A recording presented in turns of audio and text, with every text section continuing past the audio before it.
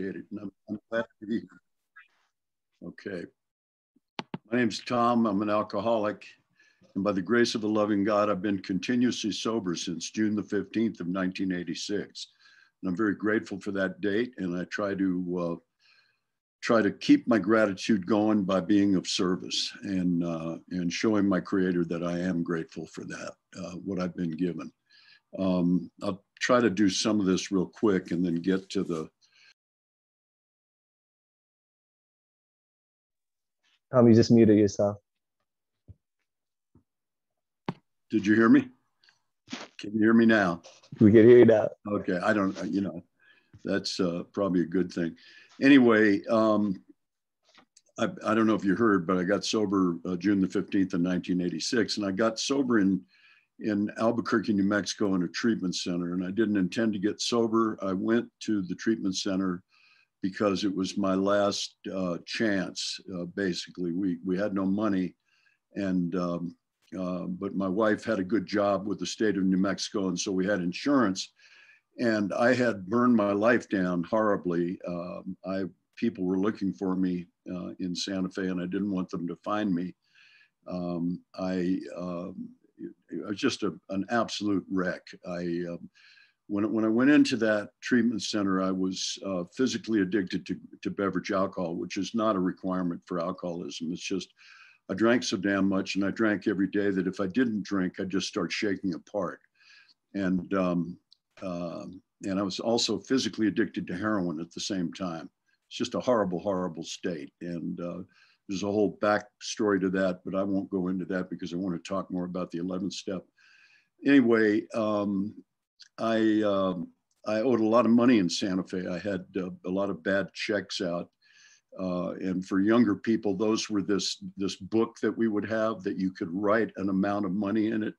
And people would honor that like currency. Okay, it's a way we used to, it's long before Venmo and all that.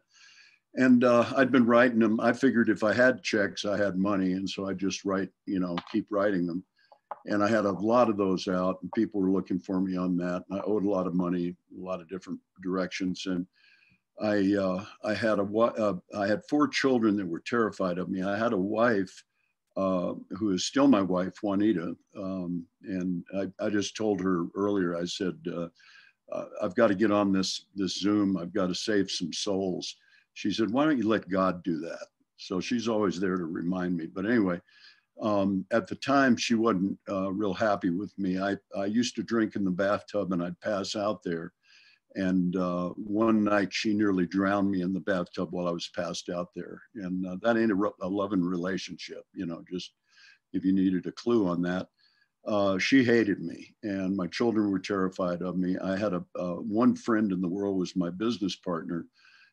He was a combat Marine in Vietnam and a damaged guy. And I'd been stealing from our joint bank account, and he hadn't found out yet. But when he did, it was not going to be good. So there was literally no friendly direction for me. I'd been to AA. I'd tried every which way to stop drinking, and I'd just given up the challenge. I decided that some night I would die in some drunken driving blackout, and that everyone who cared about me, would be better off. And I certainly would be better off. So that's how I went into this place, just to hide out. Well, it turned out that a little Alcoholics Anonymous meeting was holding their meeting at the treatment center, like in the morning. And it was 6:45. They started this meeting, and they were called Dawn Patrol, which was named after an old Errol Flynn movie. And I know 2/3 of you don't even have a clue who Errol Flynn was, and it doesn't matter. But he was an Australian actor, who came to the United States, and was quite the swashbuckler. But at any rate, I knew that AA wouldn't work because I'd already been, and then I drank after I went to AA. And so I wasn't interested in sobriety anyway, but certainly didn't think that this meeting could do anything for me. But what was going on was they had, and hopefully this illustrates the workings of the higher power. I was sitting in the cafeteria one morning in a hospital Johnny with my ass hanging out, and sit next to another guy. It was about 6:30 in the morning, and we're looking out these plate glass windows, and these people are out there doing things like they have a coffee pot and they're setting things up. And I say to the guy, what's happening out there? And he said, oh man, it's some extra BS. It's not part of the program. You don't have to do it. It's some AA thing, And he said, really, only the ass kissers go out there, And I thought, well, that's not me. I'm a lot of things, but I'm certainly not an ass kisser. Well, many inventories later, I realized I am an ass kisser, but, I wouldn't fess up to it at the time. So he said, yeah. I said, so I'm not interested in that. And he said, yeah, but they have real coffee with caffeine in it, and you can drink as much as you want. And they were serving decaf in the hospital. And I start thinking on day 4, I think I'd like a cheap caffeine buzz. I'd like anything at this point. And I literally went to Alcoholics Anonymous for their coffee. I did. So I go out and they had changed AA amazingly, since I'd been there in Santa Fe. One of the things that I disliked about the Santa Fe meetings was they were just too damn white. I mean, that's what bothered me about it.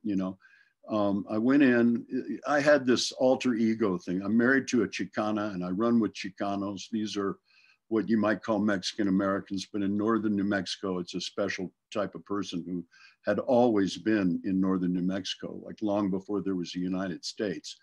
And so I run with these guys. I speak Spanish, and in the summertime I get kind of dark. Working construction, and so I could pass as what we called a coyote, which is half Hispanic, half Anglo, half Hispanic. They call it coyote, and people'd say, "Well, you're coyote, right?" And I'd say, "Yeah, I'm coyote," which was total bullshit. I'm a white boy from Kentucky, is what the truth is. But anyway, but I hate me by then, and I don't want to be me. So I go in these AA meetings in Santa Fe, and there's nothing but white faces, and I sit there judging every one of them. But I go out to the Dawn Patrol in Albuquerque at the care unit where I was, and God put 2 Chicano guys in the catbird seat in the secretary and whatever you call it, secretary role. And immediately, I perk up my ears because these are my guys, and they start telling these wild stories, and they just completely get my attention. And they're laughing, and at 7 o'clock in the morning, belly laughing. And it's just crazy. I mean, I never experienced anything like that. So I keep going out for the coffee. We used to smoke then. You could smoke 5, Camel cigarettes in the course of an hour. And anyway, so, I go out every day because I don't want to miss the stories. I don't want to miss the next thing. And there's not time to tell you the stories, but they were just funnier than can be, and just wild and heartbreaking and everything imaginable. And so, I talked to these guys. I mean, I got to know them, and I went out every day. So they got to know me. And I said to them at one point, I said, how do guys like you stay sober? Because they were gnarly dudes. They did the things I did. And, and they both said the same thing independently of each other. They said, in the morning, we pray to God and we ask God to keep us sober. And at night, if we're sober, we thank God for our sobriety, and we never miss that piece. And I thought, oh my God, you're trying to sell me fairy tales, you want me to, the God that doesn't exist, the fairy tale God, you want me to get on board with that. And at one morning I was out there and I was probably saying something like that. And James, one of these guys, looked at me and he said, you need to find a higher power that you can do business with. And he just left that hanging. And what he was telling me was the same thing that Ebby Thatcher told Bill Wilson. Bill, why don't you choose your own conception of God, And at any rate, I pondered that. I thought that was pretty hip sounding, but I didn't understand it. And then about 4, and I felt sorry for these guys for this praying to the fairy tale God, And about some days later, 4 or 5 days later, James told a story, and he said, last weekend I took my girls to the state fair. I took my 2 daughters. My ex-wife let me take my 2 daughters to the state fair, and my heart broke. because I didn't have the wherewithal to take my kids to the state fair. I never had the money to drive 60 miles with them to take them to the state fair. And I thought, you know, I'm looking down on these guys because they pray to the God that doesn't exist, but their lives have meaning and purpose, and mine's completely burned down and in the toilet. And so I thought, how could it hurt me to pray to the God that doesn't exist, right? To the fairy tale God. And I started doing that. I did the nighttime. Thank you for my sobriety. It was kind of like snarky at first, you know, thank you for my sobriety. And I did that for about 4 nights, and I felt a comfort come over me, just a feeling of comfort. And I just kept it up the whole time I was in there. Now, when I got out of there, I'd been clean and sober both for 33 days. And my personal best in 16 years was 8 days in a row on what we used to call the natch. That means no drugs, no alcohol, okay? And so when I looked at it, I went, now what's, you know, 33 days, that's Tom's personal record. What's different? And the only thing I could see that was different, besides going to this AA meeting every morning, was the fact that I prayed and thanked God for my sobriety at night. And I just kept that up, okay? I kept it up. You know, and I'll get into this because this is good stuff, but so I was invested in prayer because I was convinced that that was what was keeping me sober, okay? And there's a long story about that. And you know, for 5 years, I did that every night. And I thought that, you know, I had to give God something. I had to bribe God in order to keep me sober. And I had to express my gratitude that way. And then something happened in our family. You know, my youngest daughter attempted suicide, and it just knocked me off my beam completely. And I stopped saying the prayer for about 3 nights. I didn't say that thank you for my sobriety. And then on the 4th night, I went, oh my God, I've stopped saying the thank you for my sobriety prayer. And my very next thought was, you think you have to bribe God or thank God in order to stay sober, you know? Because I made God human. I gave God human qualities. And if I was God and I was keeping you sober and you didn't thank me, you ungrateful SOB, I'd get your ass drunk, you know? But I found out that God doesn't work that way, that I've got nothing to offer God, that the sobriety is a free gift. And it doesn't cost me a thing except opening up my heart and my mind and accepting it and doing certain things. The book talks about this. When I got sober and came back to Santa Fe was a 12 and 12 town. And so I went to a lot of 12 and 12 meetings, and it's a really kind of an intellectual, you know, exercise. And when I hit a wall at 5 years sober and was led to some big book people and really a conference in Colorado called Fellowship of the Spirit. And that changed my entire life. I mean, that changed everything, you know. And what they told me was the big book has a set of instructions. There are directions in there. The 12 and 12 has some really great zingers and some you know, real good essays on the steps, but it's really hard to find instruction in the 12 and 12, but it's laid out in the big book. And if you'll do what it says to do, you'll recover from alcoholism. And I was just like, I need something, man. And so that's when I got after it. That's when I became a big book guy. So one of the things that I tried to do early on was meditate. Like within the first 6 months, I tried to meditate. And man, it was not a good place to go. There was no quiet or peace in my head whatsoever. You know, it was the chatter of 10,000 monkeys, not just 1,000. And I didn't like it, you know, and I was trying to quit smoking at the time, and a lot was going on. And I didn't want to miss this piece because it's integral to the 11th step and to what we're going to be talking about. When I finally bit the bullet or took the bit in my teeth or whatever you want to say, and I actually made my amends and finished my amends, which took a long time. I was 38 when I got sober. I owed scads of money. I'd hurt tons of people. They were scattered all over the United States. And I had to do some real hard work to achieve that. But once I did, the monkeys came down to about 3 from 10,000. And then it was a safe place to go in meditation. And there's a lot I could talk for 2 hours about meditation, but anyway, but I won't. You know, I don't know if Ali, did you go to the Thursday night, the emotional sobriety workshop? this lad, we have a thing, a sponsee of mine in Tennessee. He does this emotional sobriety workshop, and AAs and Al-Anons speak on it. And it's not like any regular meeting, because it's not a meeting, it's a workshop. And last week, Kathy H., the Al-Anon from Cincinnati, spoke, and she kept saying, you know, the God of my experience, the God of my experience, the God of my experience, instead of the God of my understanding. And that is so important. If I have time, I want to end this with a story about something that happened when I went to Russia for AA. Anyway, but getting back to the topic, which I haven't been to yet, we take this pretty literally, the people in my lineage, you know, the 86 through 88.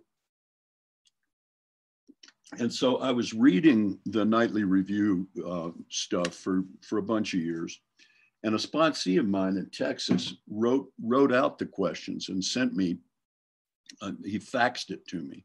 And so for a few years, I had this like sheath of papers that were the questions, right?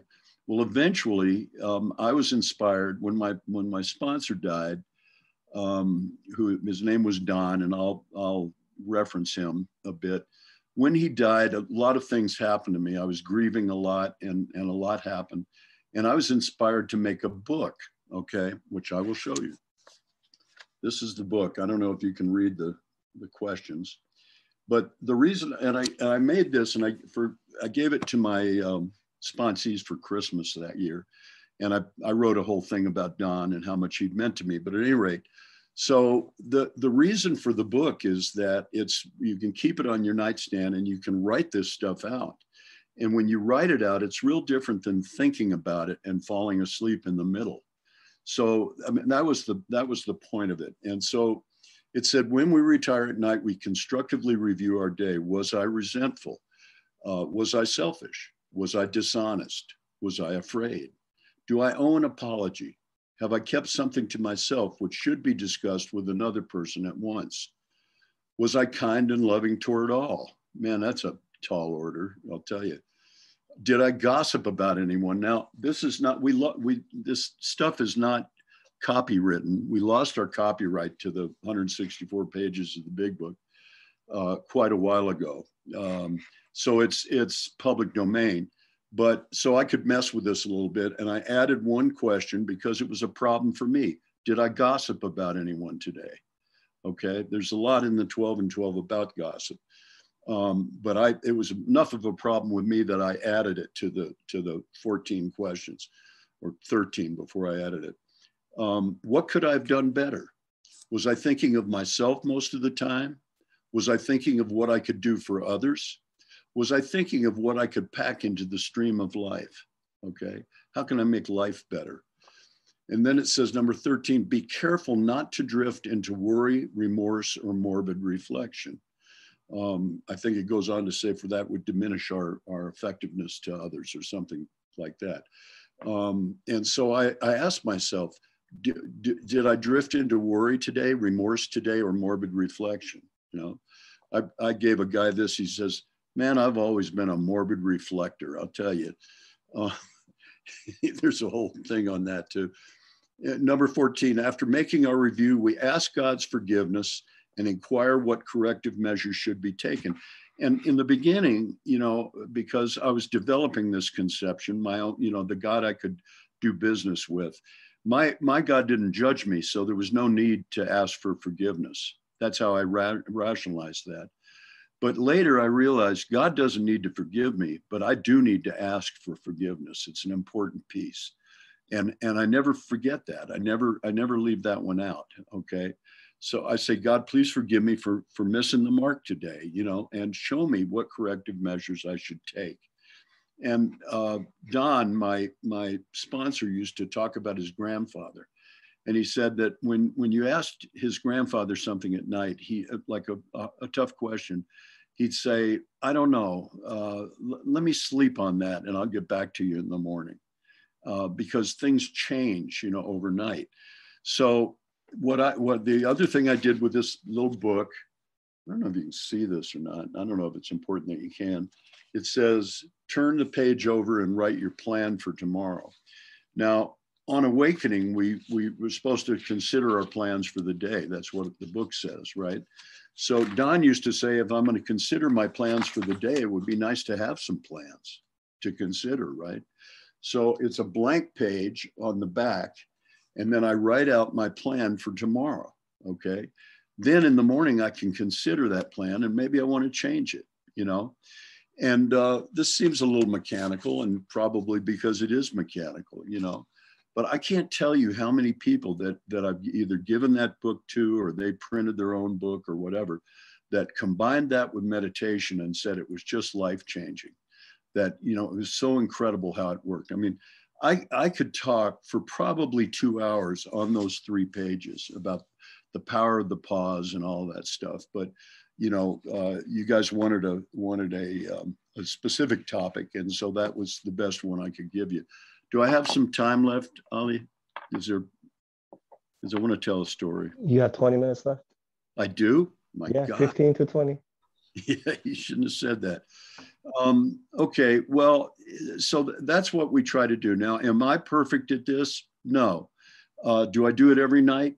I wished I did. Do I tell my sponsees they ought to? Yes, I do, you know, because it's true.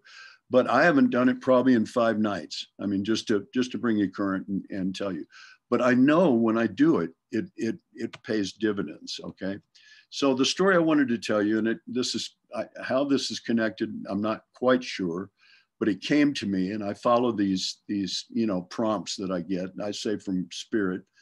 In 2014, a guy asked me to go to Russia with him for Alcoholics Anonymous. They had a thing called Fellowship of the Spirit in Moscow, and we're going to do the traditions in Moscow, and then tell our story a lot and do some step workshops. And so anyway, I said I would do it. There's kind of a backstory to that, but they wanted us to go to Moscow in January, and I wasn't too keen about that. And then the Russians called back. They said, "How about May?" You know, and they said, "Yes, May would be a lot better." So anyway, we were 12 days in Russia. A man named J.R. Harmon I shouldn't have broken his anonymity, but you ought to get him on here. He's good. He lives in Northern California in a place called Pollock Pines. And so we went to Moscow, and we did the traditions in Moscow. That was the Fellowship of the Spirit part. Told our story a few times, and then they flew us to Siberia. And in Siberia, we landed. It was 4,800 miles that we traversed. We landed in this town. We told our story. We spent the night. The next day, they drove us eight hours along one of the longest lakes in the world, Lake Baikal. And we got to another town, and we told our story again. And then immediately they threw us on a sleeper train. We went 12 hours to this town called Chita. And Chita is 100 miles from Mongolia, 300 from China. And anyway, so the first night we get there, I mean, we were wasted. You know, we've been traveling, we haven't been sleeping well. And the first night we get there, they say, well, there's these Russian officials who want to interview you because they want to know more about AA. They want to specifically know how it's going to work in their correction system. Okay. So Don Pritz, my sponsor, took what we think is the first legal AA to Russia in 1988. And I'd heard him talk on this. So I've kind of had some background on this of things to say and not to say. So they load us up and they take us to, I think it was a school. And there were these 6 Russian officials. They were all women. And they were like, one was the warden of a jail, one was a warden of a prison, one was a social worker. But they all came out of the old school communist bureaucracy. They were all basically bureaucrats and not communist any longer, but they came out of that system. And so their first question to us was, how will AA work in our correction system? Well, I knew from being Don's sponsee that there's no good answer to that, right? And so the answer is this: I don't know. I've only been in Russia like 8 days. And I couldn't tell you exactly if it will work in your system or not, but I know it's worked very well in the United States and a lot of other places. And I've done a lot of prison work, and I know that it works. And so they kind of, you know, digested that. And then the next question was the real zinger. This woman said, well, what about this God thing? You know, AA sounds like a religion. Is it a religion? And so she let that hang. And I got quiet for a minute and I went inside, and the stuff that I answered, I had never thought of before, and I'd never planned to say, okay. Stuff, when this happens, you get high on it. That's all I can tell you. So I waited a minute and I said, okay, no. I said, we're not a religion. We're definitely not a religion. I said, when I know this God word bothers you, I said, but when we say God, I said, we have a book that says deep down in every man, woman, and child is the fundamental idea of God.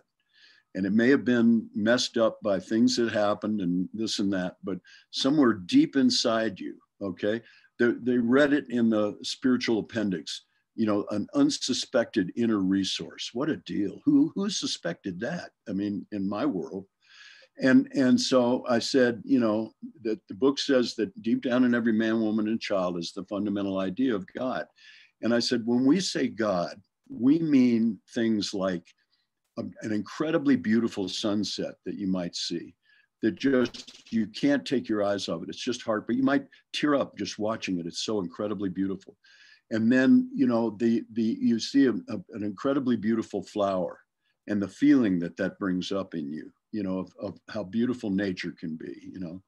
And then I said, you know, the love that you have for your children, that's like no other love on earth, you know. Those things, that's what we're talking about when we say God.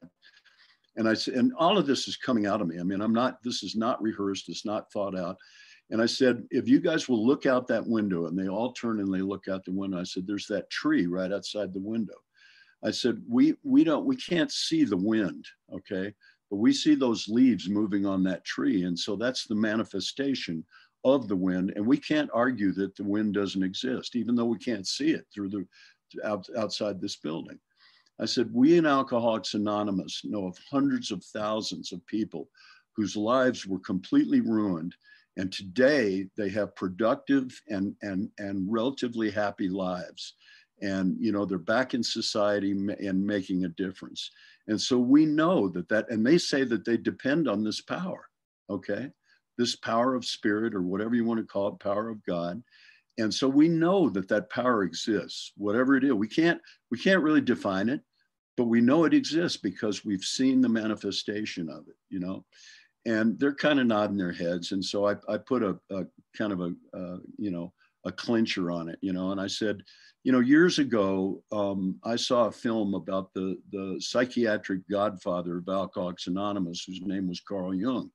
And they start kind of, you know, tittering like they know you. I'm getting a little street cred just mentioning Jung, right? And because they know who he is.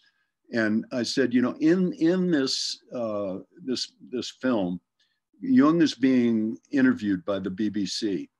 And the BBC interviewers, and this is towards the end of Dr. Jung's life, and he says, Dr. Jung, he says, based on some things you've written and things that you've said, it would lead a person to think that you believe in God. Is that true? And Jung's smoking a pipe, which he did, and he takes a hit off his pipe, and he thinks a minute, and he says, belief in God. He goes, no, that would require a leap of faith. I do not believe in God. I know God. There's a difference. And I think I got him with that. I think that, you know, at least they had a more clear understanding, you know, of what we're trying to do and what we're about. And all of that came from spirit, man. I couldn't have thought that up, you know, by myself in 1,000 years. You know, it just came from some deep spot. So I don't know if any of that made sense. There was a lot more I wanted to say about the 11th step. But basically, you know, here, I'll end with this. I'll tell you, the ego is a many splendored thing, and it will always work at me, trying to screw me up somehow or another, man. And one of the ways it does is it has me judging my fellow humans, which is absolutely absurd, you know. But so for years, you'd hear somebody in a meeting say, well, when I do my 10th step at night, And then immediately, my mind slammed shut. I think they're a 12 and 12 person. They're not a big book person, because they wouldn't say that if they were. And it dawned on me it's just absurd. And it dawned on me at some point, it doesn't matter if they call it a 10th step or an 11th step. What matters is if they do it or not, right? So anyway, I'm becoming more open-minded the older I get. I better hurry up, because I may not have that many years left. And I just got to tell you, I am beholden to Alcoholics Anonymous. What it has given me is beyond verbiage. I couldn't put it into words, what I've been given, and my family has been given, And so I'm here for the duration, If you guys will do this, I promise you I will too. And thanks for asking me. I really appreciate being here. God bless you.